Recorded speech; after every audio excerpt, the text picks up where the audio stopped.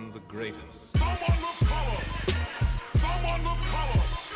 Someone with dash! Someone with color! What is up, guys? Marcellus Williams, aka TheSwolefessor, here to educate you on health, fitness, social well-being. Today, guys, as promised, I'm going to be taking you through a series of dumbbell exercises that you can do in order to have a full workout at home using dumbbells only. This is going to be really useful for those of you who maybe can't afford a gym membership right now, but you have a rack of dumbbells and you have like a bench, or for those of you who maybe you're out of town and you're at a hotel, and most hotels, that's all they usually have as far as their gyms. They maybe have a pull-up bar, like pull-down machine, but for the most part, you're going to have gyms in the hotels that have benches and dumbbells as well. So that's what I'm going to be taking you through, guys. So for this, all you're going to need is just some type of bench and then dumbbell racks. Now, as far as how heavy it goes, obviously the heavier the dumbbell rack goes, the better, but obviously the heavier it goes, the more expensive it's gonna be. That's okay. At the end of this, I'm gonna be giving you guys different ideas for workouts that you can do, whether it's like full body style, push-pull legs, or even upper lower, and I'll be giving you different ideas of things you can do as far as your reps, your sets, in order to get the best workout you possibly can using dumbbells. But right now, what we're gonna be doing is simply taking you through a series of exercises for each body part. So we're gonna start with legs. I'm gonna show you this series of leg exercises you can do with dumbbells only. Then I'm gonna take you through a series of chest and shoulder exercises, and then finish off with back exercises. So with all these guys, you have a great array of tools to utilize in order to get effective dumbbell workout. All right, guys, so what I'm gonna be doing as far as these movements is I'm not doing a full tutorial over each movement. If there's any of these movements where you guys want me to do a tutorial over it, go ahead and leave that in the comments down below. I'm just gonna be taking you through these movements as quickly as possible so this video is not too long. Just giving you an idea of compound movements and isolation movements for each muscle group. So starting off with legs, you're gonna want to probably start off with some type of squat. So with dumbbells, we're gonna do what's called goblet squats. So you're just gonna take a dumbbell, position your hands like so. If that's comfortable for you, you're gonna get in your usual squat position, chest up, then we're squatting down. Elbows are gonna be right between the knees, back up.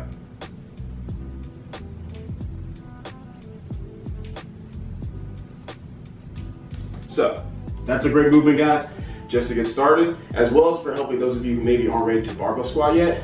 That's a great movement to kind of help you build up to that. So after that is going to be different forms of variations of deadlifts that we can do with dumbbells. So we can technically do a deadlift using the dumbbell. So it's going to be kind of similar to the squat in the sense of our positioning, but the dumbbell is going to be on the ground like so. I'm going to be down in this position, chest up, hips down, lock out, boom. Come all the way down, let the dumbbell touch, back up, lock out. Come down, let it touch, lock out.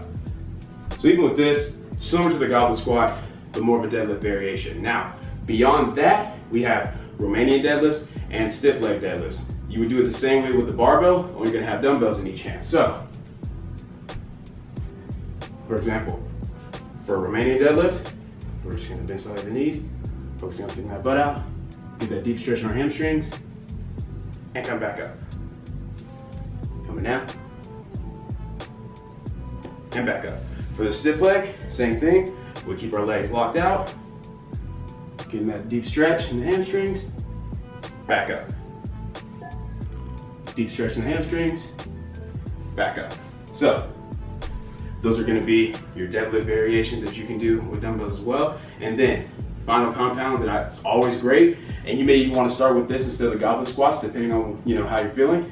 It's simply going to be alternating dumbbell lunges. You can do walking lunges, alternating. You can do a certain amount on one leg first and the other. It's all up to you. So I'm going to show you guys. It's just alternating. So just like the barbell lunges that you guys have seen me do before, but with dumbbells. So stepping forward, coming back. Stepping forward, coming back.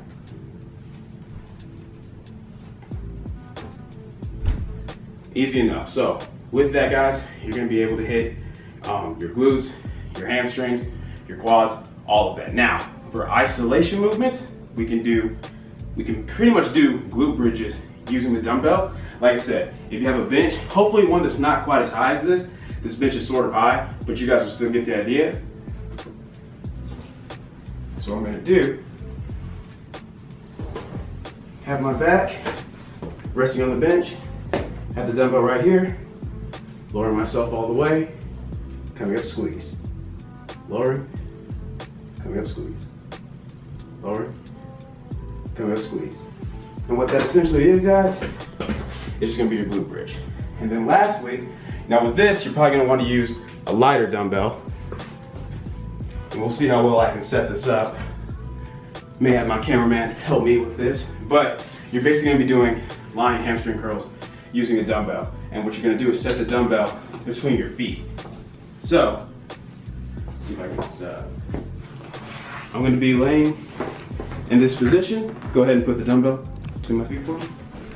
From this point right here, just gonna hold onto the bench, bring it up, leg curls, using the dumbbell.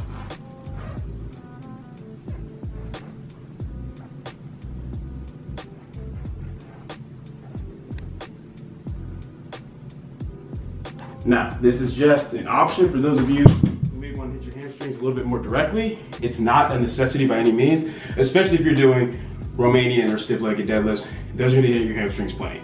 But that's it for the leg movements. All right, guys, so next I'm gonna be showing you your chest and shoulder dominant movements. So, first one's gonna be obvious, simply dumbbell flat chest press. So, for this, in position, scapula is still retracted as always. Now here's the big thing, guys. A lot of people, when they dumbbell press, they come up correctly, but then they come out elbows flared out. This is the same reason that people hurt their shoulders when they bench and they bring the barbell right to their chest exactly instead of right below the nipple line. So what you actually want to do is come down, tucked, like so. Then push up, boom, tucked, up, tucked, up. Just like so. And then obviously, for variations, if you wanted to, you could put it at a decline if your bench allows you to do that. For decline press, for those of you who want to work on your lower pecs more or target that area more. And then we can put it at an incline for incline press. Same thing.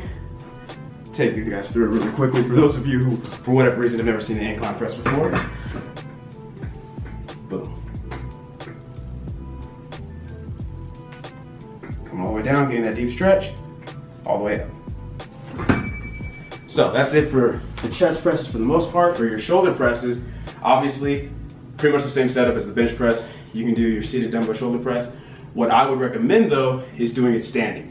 Reason being, you're gonna get more bang for your buck that way. It's gonna be similar to a standing barbell overhead press, which means your core is gonna get some engagement as well. Whereas if you're sitting down, there's not quite as much core engagement with your shoulder presses. So,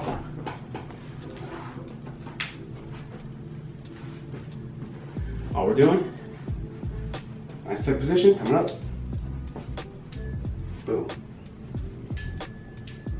boom. And then of course, you have the seated option as well. Now, as far as our isolation movements, we can do chest flies using the dumbbells. Now with these, once again, be careful. You wanna make sure you're feeling in your chest, not overworking your shoulders too much, especially in the joints. So we're starting up here, slight bend in my arms. So they're not totally straight, and it's not a crazy bend, just a slight bend. Coming out, and back out. Squeezing at the top. I'm really focusing on squeezing my pecs together. Boom. Boom. Boom.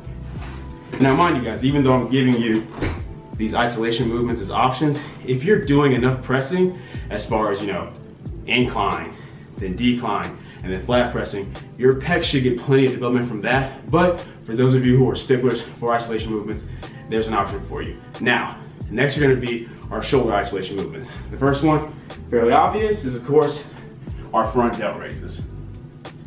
This is honestly gonna be the last one I would recommend to you guys, for the mere fact that if you're doing bench press, dumbbell shoulder press, any type of pressing motion, your front delts are gonna get plenty of work, plenty of stimulation. But if for whatever reason that is a lacking group for you, you can do that. Now, secondly, of course, is gonna be our side lateral raises. So from this position, you guys have seen me do this plenty of time. Making sure that our palms are facing the ground. Side lateral raises. Now, one thing with this, guys, is as we're coming up, notice I'm keeping the focus on my palms being forward. I'm not trying to twist it out too much, have the pinky going upward or anything like that, because that's gonna put unnecessary pressure on the shoulder joint. You don't wanna do that. So, side lateral raises from the lateral head of the delt, And then lastly, rear delts. Now there's a couple movements you can do for these. One of the obvious ones is going to just be bent over rear delt flies. So you're going to get in a bent over position, and it's basically the opposite of a chest fly. Boom.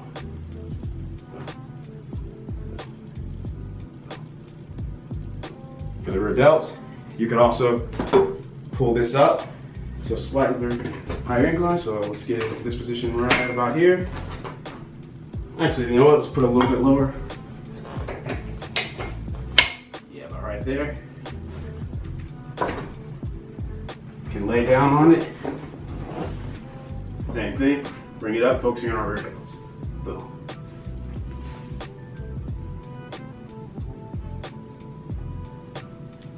So that's another option, and that's pretty much going to cover it for your chest and shoulder movements. All right, guys, and to finish off is back movements. Now, with this, you don't have that many options. There's only so many type of rows you can do with dumbbells. With that being said, this is why I recommend getting some type of pull-up bar just to have in your home, because combining dumbbell rows with pull-ups is still a great way of developing your back as much as possible. So, with that being said, we're starting off with, of course, traditional just bent over dumbbell row. So,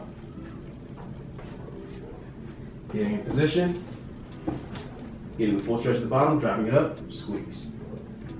Squeeze.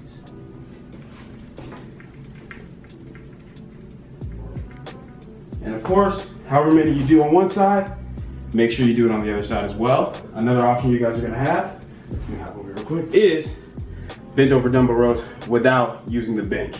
So in this option, you're gonna take both dumbbells, be in a bent over position, drive those elbows up, squeeze. Boom.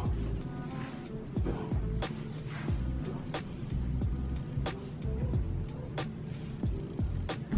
Just like so. And then of course, if you wanted to, you could be in a position where you're like so, and still using the dumbbells for rows. So all in all, guys, those are pretty much your options as far as dumbbell exercise you can do for your back. If you guys know of any others, go ahead and leave it in the comments down below. I don't know everything, guys. I will never claim to know everything. I'm just doing what I can to the best of my ability to share the knowledge that I have with you guys. All right, guys, so last thing is simply some basic upper body isolation movements based off, any weak points you may have, or if you just want to hit that muscle group a little bit more. First one's gonna be pretty obvious. It's of course gonna be dumbbell shrugs for the traps. Now, this is a movement that for whatever reason, a lot of people seem to get wrong. You'll see them doing all kinds of crazy stuff. Like, it's real simple, guys. You want your arms nice and straight, and then you're just shrugging like you don't know. Squeeze. Control going down. Squeeze. Control going down. Squeeze. Control going down. So that's the first one. Pretty basic, pretty simple. Then next, of course, for our biceps, we have dumbbell supinated curls. So we're coming in, getting that supination. Boom. Or if you want to work more on the outer head of the bicep, then simply do dumbbell hammer curls instead. Boom. Boom. And then of course for triceps, guys, you're a little limited in your options for this, but one thing is going to be simply behind the head, overhead extension. Using the dumbbells, so we get our hands in position like so. We're just coming all the way down, all the way up. Boom. Boom. Boom. Boom. And of course, with these guys, for both the curls and the tricep overhead extensions, you can do it seated, you can do it standing. It's all about what's best for you, what's more convenient for you. Obviously, when it comes to things like curls and tricep movements, if you're sitting down, it's gonna make it a little bit harder, unless it's something that's like overhead, like a dumbbell shoulder press overhead extension, just because once again, that core is gonna get more engagement and that core may give on you before your triceps do. So keep that in mind. And then guys, another basic dumbbell movement that I'm aware a lot of people talk noise about. Not sure why, it still works just as effectively. It's just gonna be dumbbell hit back. So bring it back, squeeze, squeeze, squeeze, squeeze. And that's pretty much gonna be it, guys. That's gonna be it for your upper body isolation moves for dumbbells. Obviously, by utilizing all of these, you're gonna be able to come up with some type of decent workout. You can do a full body workout, pick 2 movements for each muscle group, compound movements, and then maybe 1 isolation movement based on where your weak points are. So for example, you could do goblet squats, Romanian deadlifts, Then you could do direct dumbbell shoulder press, then flat chest press. And then for your back, do bent over dumbbell rows, and then maybe just do single arm dumbbell rows. So you have options as far as things like that. In terms of, so how should you structure it as far as your sets, your reps? Well, if you're brand new to lifting and this is what you're starting with, there's several options. You can do basic 3x10, 5 sets of 5. Just pick a certain set and rep structure. Every time you get all reps on all sets, bump the weight up. So for example, let's say you start off with goblet squats with 20 pounds, you do 3 sets of 10. If you get all 3 sets of 10, next time do 25 pounds. You don't get all 3 sets of 10, let's say you get 10, 7, 6. Next time try to shoot for at least 10, 7, 7. Build it up until you get all 3 sets of 10. So that's how you would do that if you're just starting off. Now let's say you're someone where you're like myself, where this is like nothing for you, you can handle this no problem, and you get to the point where maybe you go on vacation or you're at a hotel and this is all you have to work with. You can do 5 sets of burnout on whatever movements you're selecting. If you're on a push-pull legs and let's say it's your back day, just come in, do 5 sets of burnout on, you know, the back movements as far as like the dumbbell rows, and maybe the rear delt movements as well, and maybe some shrugs. If it's your push day, same thing. Do 5 sets of burnout on the push exercises. If you train full body like I do, then just like I said, pick 1 to 2 exercises each muscle group, do 5 sets of each, burn out, just go to failures. Because even a workout like that, guys, is better than nothing at all. There's no reason or no excuse to not get your workout in. Now, if you're just gone on vacation for like say a day or 2, and you take a day off, that's fine. But if you're gonna be gone longer than that, you don't wanna take an entire, like, you know, 3 days or a week off just because you feel like you don't have adequate equipment. There's no excuses. I mean, heck, if nothing else, guys, you can do some push-ups, you can do something. And don't underestimate it, guys. I mean, heck, I haven't even done a full workout. I've just been showing you guys a few things, and look at it. Look at the pump.